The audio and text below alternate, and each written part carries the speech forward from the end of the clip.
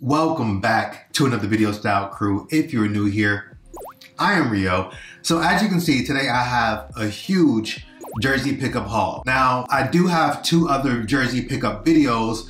The first one was an Iverson jersey pickup, Mitchell Ness Authentic. I think I had like 7 or 8 jerseys in that video. If you haven't seen that, I'm gonna link that right up here so you can check it out, and I'll also link it down below in the description section. The second jersey pickup video I did was a little bit of a mix. I had some authentic jerseys in there, then I had some stitched twill swingman jerseys, all from Mitchell Ness in that video as well, which I think that video went up sometime in December. So again, I'm gonna link it up here, also down below in the description section. So if you haven't seen those videos, feel free to check them out. In those videos, I'll talk about buying a lot of Mitchell Ness swingman jerseys. This video has 25 jerseys, but I think I'm gonna go ahead and split this in 2 videos. There's a lot to talk about, and I don't want to make a 40-minute video. Hopefully I can do 2 videos somewhere around the 15-minute mark, so we can see how that turns out. 25 total jerseys. This video, I'm gonna get through 13 jerseys, and then the next video, I will get through 12 of them. Now, if you've already saw the jersey content that I put up, I just mentioned the 2 other haul videos, and I also did recently a real versus fake Mitchell Ness video. Now, before we hop into these jerseys, I wanna touch base on that real versus fake really quick. There appears to have been a little bit of controversy about whether the jerseys were real or weren't real. And in that video, I gave my opinion, and all I can ever really do is give my opinion and talk about how I feel about things, which is what I utilize my platform to do. Now, here's the thing about products in general. If you're a consumer and you are purchasing a product under the assumption, or if you are told that it is a genuine product, then it should have been a production of that particular brand. In that video, a lot of people were saying, well, like, maybe they were just made in different factories. But that's the thing. If they're made in a different factory without the knowledge of Mitchell Ness, then they're not real. And that's just my opinion. The quality can be up to par, everything can be up to par, but if it's not made with the consent of Mitchell Ness, then it's a counterfeit product. There's so many different products that are counterfeit that are of the highest quality that you may not know are not a genuine product because it was not endorsed by that particular company or that brand. So keep in mind that just because something appears to be of the highest quality doesn't make it real. Now, in that video, the colors weren't right, the cuts weren't right, the cuts for the twill, the cuts for the jerseys. There were so many flaws within that jersey that made me say, like, this cannot be real. And when I put it side by side to the real one, to me, it was apparent that it wasn't. So that's just my opinion. Leave it, take it, whatever you want to do with it. That is how I feel about it. If you want to go out and actually buy something that comes from a different warehouse that is up to your liking, up to your standards, then go for it. I'm not going to knock you for that. So for that reason, don't knock me for not wanting to do it. Anyway, let's hop into these jerseys.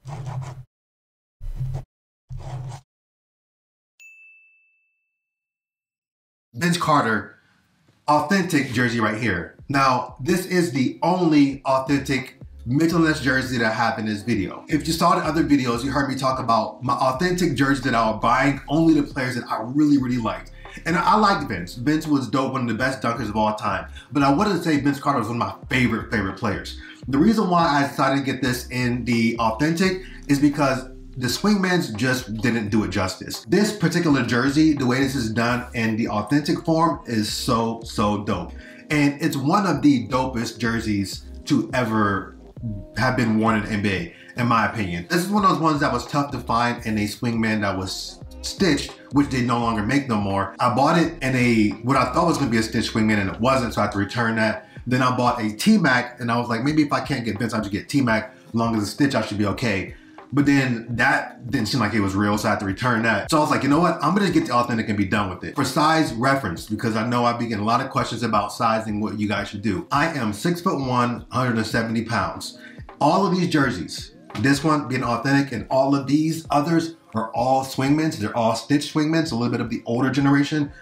They're all a size medium. So if you want that tailored look, that tailored fit, I would suggest going with your true size. And if you want it to be a little bit oversized so you can put a hoodie or whatever else you want to under it, you probably want to go with a size large. Now, even though these are size medium, they're a little more tailored, I can still personally get away with wearing a hoodie, and I don't mind it. So that's just me and how I operate with the jerseys. Size medium all the way. Phoenix Suns number 13. Some of you guys may already know, but of course that is Steve Nash.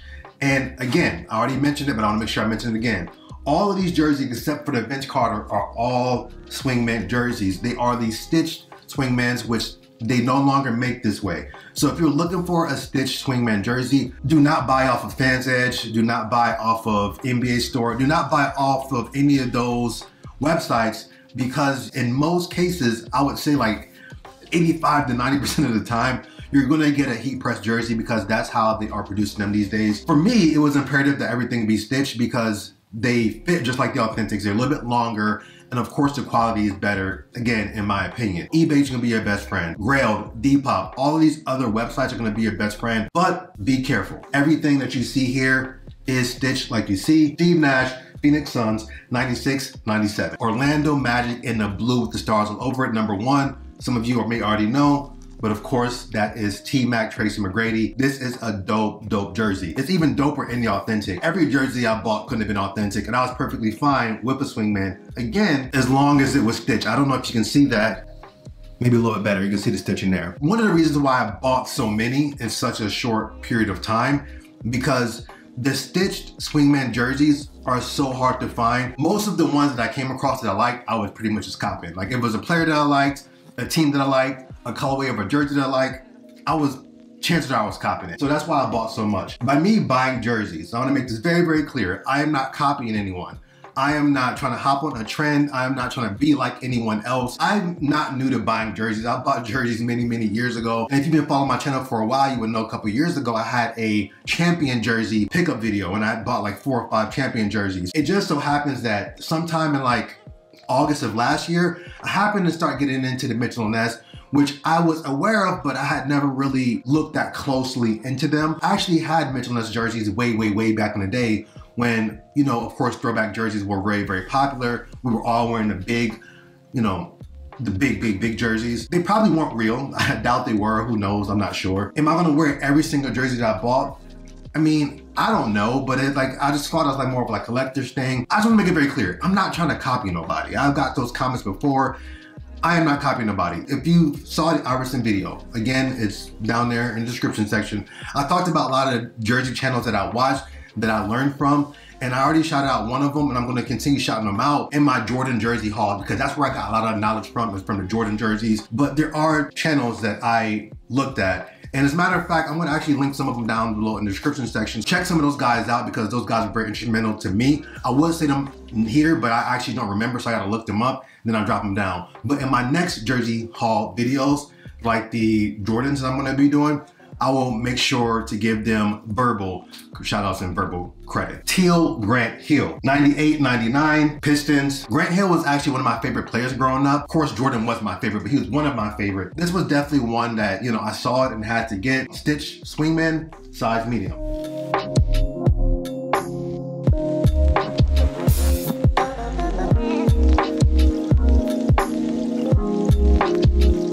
A lot of you should already know what this is.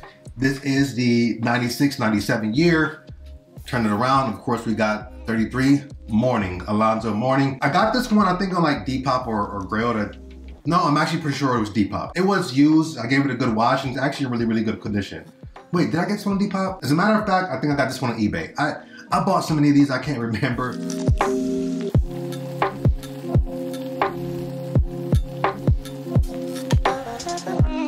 This one was such a hard find. Again, stitched, it had to be stitched. You can see the thread there. Everything had to be stitched. For those of you who are not aware, this is Drazen Petrovic, 92, 93. Of course, his career was cut short. Tragically, he ended up passing away in a car accident. He was such a dope player, kind of before my time in watching him and knowing about him, but learning over the years and doing research, such a dope player. I just thought this was a dope jersey to have. And again, in this stitched form, was so hard to find. I can't remember who I bought this from, but I think it was a seller on Depop. And I got another jersey from him as well, so I'm gonna shout him out when I get to that jersey. Washington Bullets, #2, 94, 95, Chris Webber. Again, I don't know if I should keep showing you these stitching because like, and I'm telling you that everything is stitched because I wouldn't get it if it's not. Everything, I think you can see that, yeah, everything is stitched. They're a much better way to go. The quality and the fit was still great.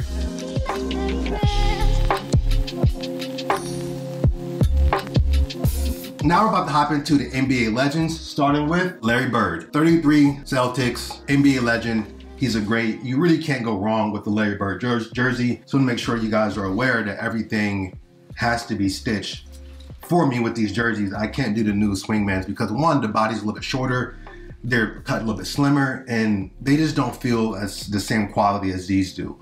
And that's just, again, personal opinion.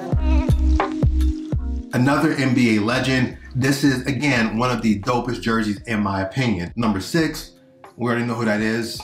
Dr. J, Julius Erving. This was 1976, 1977. Oh, and then Larry Bird was 85, 86. I love the stars on the side of this one. I said I would stop showing y'all, but I want to make sure, I want y'all to keep in mind that if it's not stitched, I'm not getting it.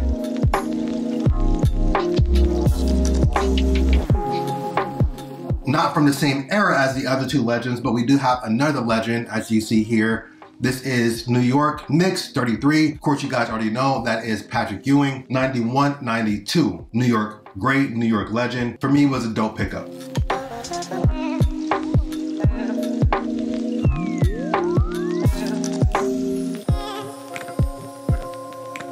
'21, Atlanta Hawks, Dominique Wilkins. 1986, 1987. I loved these style of jerseys back then. Dominique Wilkins and Spud Webb, the dunk contest. I think these colorways of jerseys back then were far, far, far better than what the current day is. And again, personal opinion.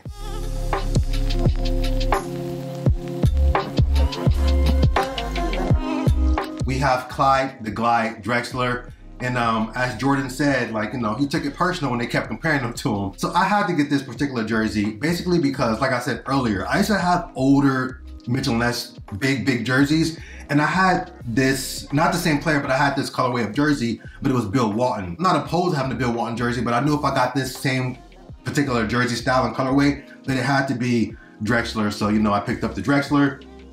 This particular jersey was another one that was super, super hard to find. I came across a seller on Depop. The name of the seller is Throwback Arena. I'm gonna link him down below. Very, very cool dude. He also has an Instagram shop as well. I'm gonna link that down below. Good dude, good conversationalist, good dude to talk to and type with. He's stationed over in Hong Kong, so he shipped this jersey from Hong Kong. Don't worry, it is legit. Tags on there, legit tags. He's a legit seller, dope. He cut me some good deals. And you guys should definitely check him out. So if you're looking for throwback jerseys, whether it's Mitchell Ness or Champion, that are new or used being in great quality, check them out. I got both these jerseys from that one seller, and both of them are very, very hard to find. So I was very grateful to find him. We have an NBA All-Stars 22. Like, who could that be? You see these jerseys have the same exact number, so that probably gave you the hint already that this one, of course, is Drexler, like this one. So both of these are Clyde Drexler. Again, everything is stitched. That's what I prefer for Swingmans. This was the 1989 All-Star Game on February 12th. All this twill is stitched. NBA logo up there is stitched. Very, very, very dope jersey in my opinion. That concludes the first half of this haul. If you'd like to see the rest of the jerseys in this haul and you're new to the channel, make sure you subscribe, turn on post notifications so when I drop new videos, you're gonna be notified. Now, the other part of this video will only be like a day or two behind, so be on the lookout for that. Make sure you follow me on Instagram. This upcoming spring and summer, you'll be seeing a lot of jerseys on there as well. Anyway, I'm gonna catch you guys on the second half of this jersey haul. Peace.